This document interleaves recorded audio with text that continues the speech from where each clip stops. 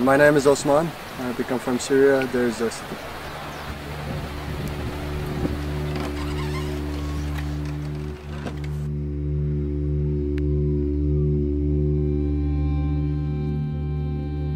I live in the jungle in the camp. Random tents in everywhere. You can't even imagine it. It's miserable. There's no electricity at all. It's completely dark. I have to just walk, it's like 1 kilometer to go down to the toilet.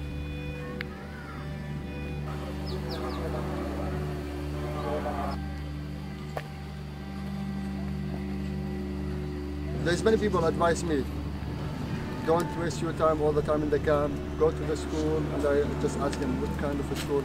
They lead me, it's like to the Samos Volunteer, Alpha Center.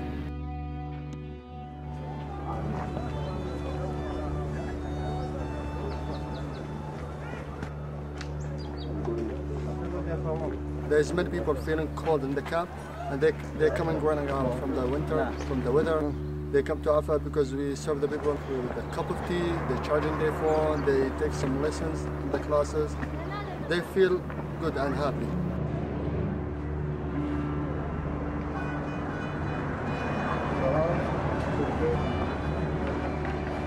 The first time that I went to Alpha, I was with a friend. We just went for some cup of tea. And I saw that they were giving some classes, Greek class, English classes, and I decided to improve my English and to learn Greek. Yes. Before it, I couldn't imagine me teaching.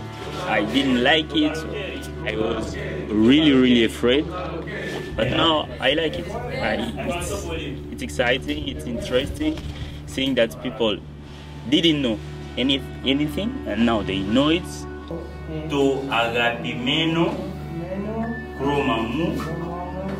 If they give you 1 day to live in the camp, you will see what exactly Samos Volunteers and especially Alpha give to refugees. So if you have some place like Alpha to go to drink some tea, you have the chance to learn something, and your clothes very dirty, washed in the laundry.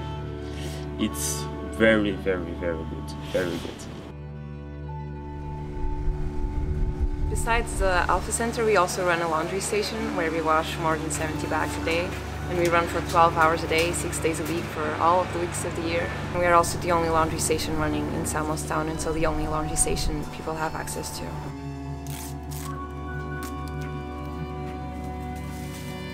When we hand out bags at the end of the day and we give people their washed baby clothes and their washed blankets, we a lot of times see people having a very grateful and thankful look in their eyes. It is never enough, and we are very aware that we always want to work more and we want to have a bigger station and we want to reach more people and wash everyone's clothes in the camp. People are very grateful that we do the work we do.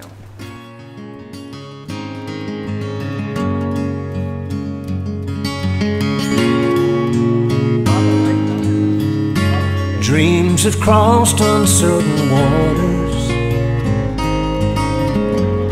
trying to find some solid ground. But when the world is growing darker, a ray of hope can still be found. In the company of strangers,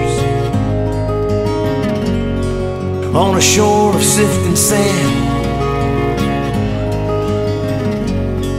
holding on to hope in Samos, reaching out an upturned hand. Gonna fill my life with living, try to love a little more each day, holding on to hope in Samos, hoping hope won't slip away.